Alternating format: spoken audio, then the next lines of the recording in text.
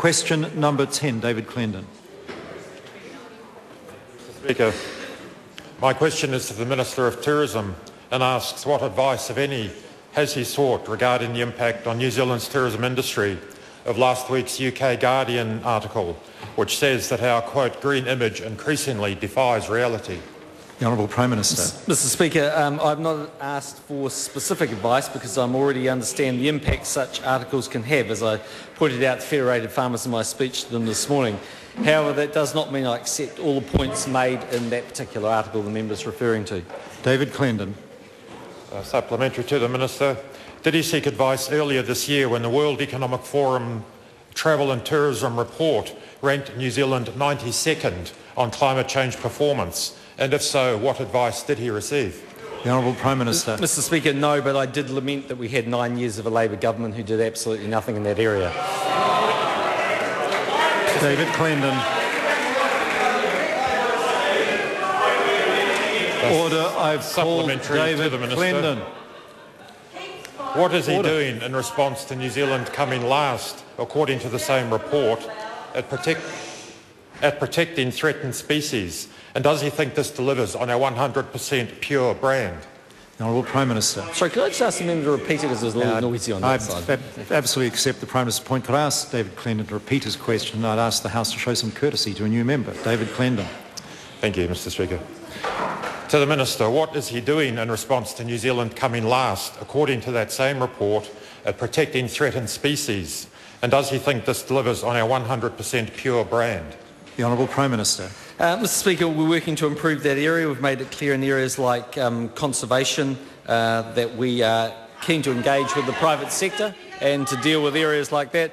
And when it comes to climate change, we're working hard to have policies that actually work as opposed to rhetoric from the previous government. Mr. Speaker. Charles Chevelle. Thank you, Mr. Speaker.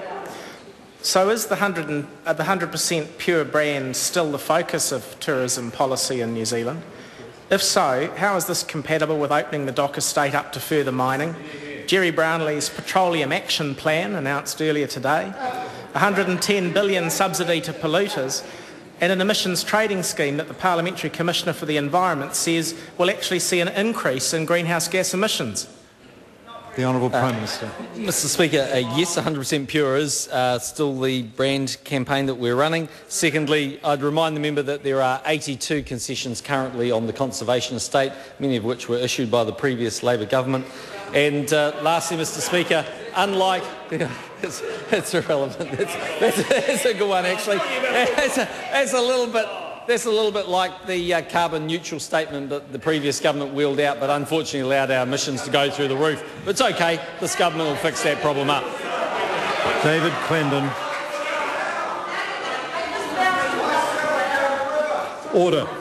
Order. I've called David Clendon. I've just asked members to show some courtesy to a new member at the back of the House. I want to hear him. David Clendon. Thank you, Mr. Speaker.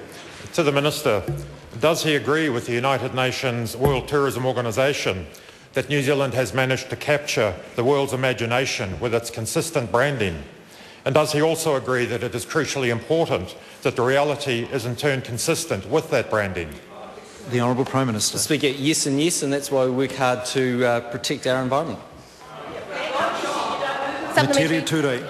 Will the Minister then accept the very kind offer made by Greenpeace to pay for his fare to the climate change conference in Copenhagen in order to demonstrate to the many potential international tourists that New Zealand does take its environmental responsibilities seriously?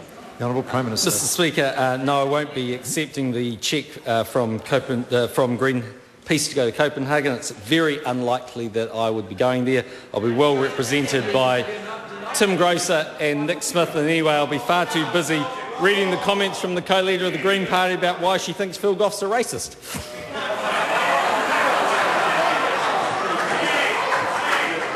Point of order, Matsiru Ture. Thank you, Mr. Speaker. Mr. Speaker, I take exception to that comment. What I said on the radio this morning is absolutely accurate, and I stand by those words. But the description of them by the Prime Minister of this country was derogatory and disgusting, and I ask that it be withdrawn and apologised for. I ask that order. Order. No, order. I don't need further help on this, and I don't know who made that interjection, but that's not helpful either. It's fortunate I didn't pick up who it was. I'd ask the Prime Minister, that was totally unnecessary, and I'd ask the Prime Minister to stand, withdraw and apologise for that comment. I'll withdraw and apologise. I thank the Prime Minister. Order. Order. Charles Chauvel. Point of order, sir. Point of order, sir. Point of order, Charles Chauvel. Thank you, Mr. Speaker. I seek... Order.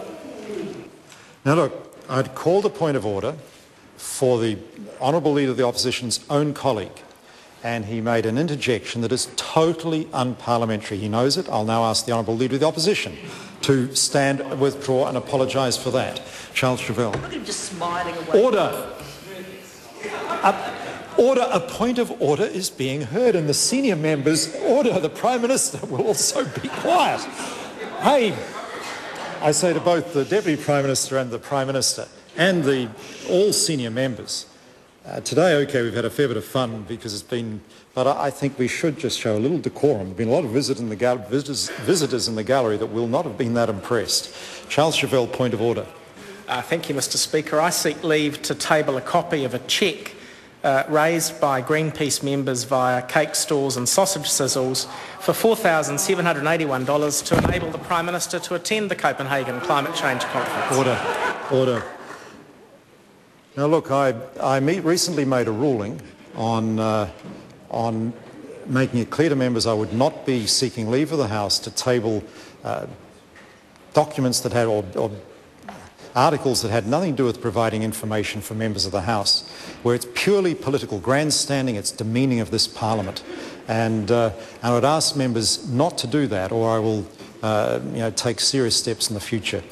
Question number, point of order, the Honourable Darren Hughes. Mr. Speaker, can I ask you to reflect on that? The Prime Minister in his answer referred to the cheque from Greenpeace. He introduced that material into the House in his answer. My colleague is simply tabling the information that the Prime Minister referred to in his answer. I've ruled on the matter, and that's the end of the matter. Question number 11, Sua William Seo. Point of order, I apologise. Point of order, David Clendon. Mr. Speaker, I seek leave to table New Zealand's country profile in the World Economic Forum's Travel and Tourism Competitiveness Index, which ranks New Zealand near the bottom of the world for its record. Order, leave is sought to table that document. Is there any objection? There is no objection. Question